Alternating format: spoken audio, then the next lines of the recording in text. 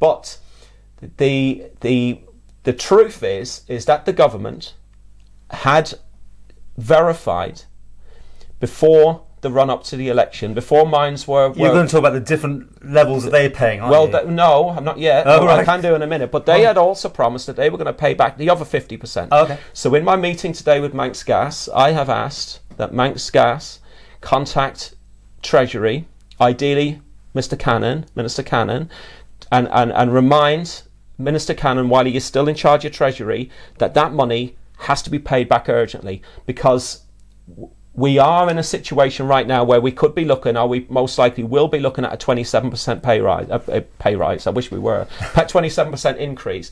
So the way I see it, if we were given that £100, that's a buffer, isn't it? It's going to help us a little bit. That's an interesting thought. So he's in that position until obviously the new government is formed. So you got a week or so. They've got probably less than a week. Because I think Minister Cannon is going to be in a position next week where he's going to be trying to sell himself. Tuesday he'll know what's going on. So.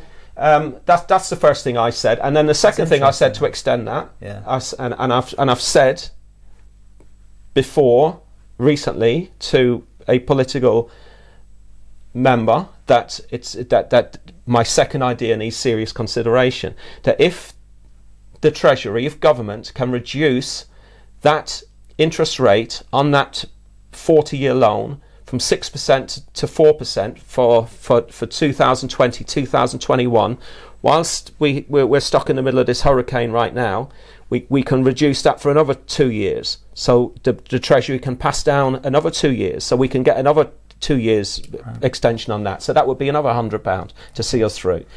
And my third thing is, which is where you were trying to lead me to a second ago, is regarding different tariffs. Well, because you've gone, it's Nobles Hospital particularly, isn't it? That was something very low, 2 something. So what we have here is actually very disappointing, because I went to the meeting with Manx Gas today, and I go in full of optimism, and I suppose in many ways I'm like a balloon, and you know, sometimes I manage when people are trying to like put little pinpricks in my bubble. Most of the time they miss, but today unfortunately I'm slightly deflated, because what this is about. Middle of this year, doesn't exactly, I've not got the letter in front of me. In the middle of this year, the Chief Minister wrote to all Timor members upon the request, I think, and don't hold me down to this, but I think it was a request from MHK Chris Thomas to ascertain exactly what the government were paying for their gas use in their various different accounts in 2020. And they've got lots of accounts. They've got different tariffs, haven't they, basically? They have got lots and lots of different tariffs. It's a Nobles Hospital one that you're particularly interested in, because that's the lowest, isn't it? Well, that is the lowest one. So in 2020, we have a piece of a letter here which has got the Office of Chief Minister on. It was originally signed by Chief Minister Howard Quayle, and it clearly shows on there that 2.8% is what the government were paying. But in actual fact, it's less than that. It was actually 2 per kilowatt hour unit. But 2.55 pence per kilowatt hour unit is what the average of what Nobles Hospital were burning gas for in 2020. And remind us what the domestic use. I know there's different tariffs there, roughly. And we were paying, and we still are paying 7.64. But, and it's a hell of a big but, and it's a very unfortunate but, and you ain't going to like it, and nobody else is going to like it. I have now had it on very good terms that NC1 rate for Nobles Hospital is actually a variable rate. So back in 2020, when we were all sort of thinking about all sorts of different things, COVID-19 included, thinking about it, that was the variable rate, the best variable rate that Manx Gas could provide gas for the government at that time.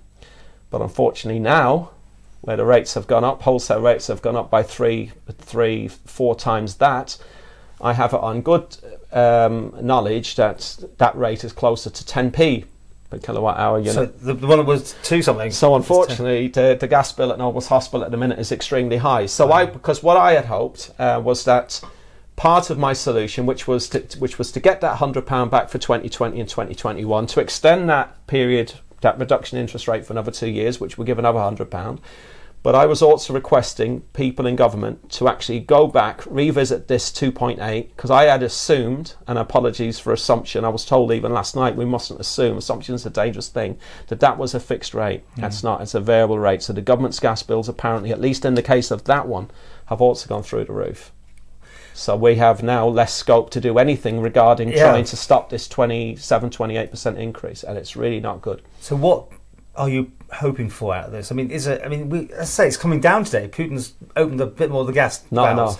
Not enough. But what are you hoping to, or did you hear the right things from Manx Gas at all? I mean, they called you in. They called you in. Yeah, they did. They did call me in. Like, we talked about lots and lots of different things. You know, I expressed the best I could to Manx Gas about what I believe has been their faults through time, and Manx Gas are now seem to be very clear that, you know, they are 100% behind pushing their PR to put themselves more out to customers and to explain exactly what they can do and what they can't do. So from what I understand, right now, Manx Gas are reaching out to charities. They are going to contact various different charities. I believe that's probably happening around about now. I believe that there could be, and this is just what I believe. It might not necessarily be true, but this is the opinion I'm taking. That there's an amount of money that Manx Gas will put towards the charities to help vulnerable people if and when this increase is passed. The Manx Gas are also open to customers coming forward to maybe come up with different forms of payment schemes and stuff like that, because of course they don't want to be in that situation. I mean, this is something for them to tell us anyway, isn't it? I mean, it really is. Well, but let's hope we hear. It really is. So, Paul, I mean, to go back to what I would hope. I mean, of course, I hope that that there would be no need for a 27-28% increase. You know, I'm not sitting here today as somebody who heats my home on oil or anything else. I heat my home on gas. So whatever way I look at it, me and my wife are going to be paying 27-28% more for our gas, possibly in about 2 or 3 weeks' time. But what we can do, what the government need to do, in my opinion, the higher people in government, they need to go back to Manx Gas and the people who have the numbers, maybe somebody from the MUA, maybe somebody from the Treasury, and look closely and try to pinpoint numbers and figures and try to see if there's any way in the world that this 27-28% can come down. We have to, you know, whether the government can maybe increase the benefits allowance for fuel, the fuel allowance, the winter fuel allowance. There's several things that need to be done. This is not going to be easy for anyone. My gut feeling is, if you said to me, Barry, if you were sat at Tynwald and you were asked to vote for this, how would you feel? Well, if you ask me that question right now, I would say to you, Paul, that the people in government, in Treasury, at the MUA, wherever they might be, they need to go back to Manx Gas right now, and they need to fully understand and have Manx Gas explain to them the seriousness of the situation and any ways that they can come together and, for the first time in a very long time, literally bang their heads together and come up with a solution. Because what's very clear is, over time, while they're arguing and at loggerheads about what they should do and what they shouldn't do, should they go voluntary, should they go regulatory, should banding be here, should that be this, that doesn't do anything. The only losers of all of this, as I've said to you so many times before, is the consumer.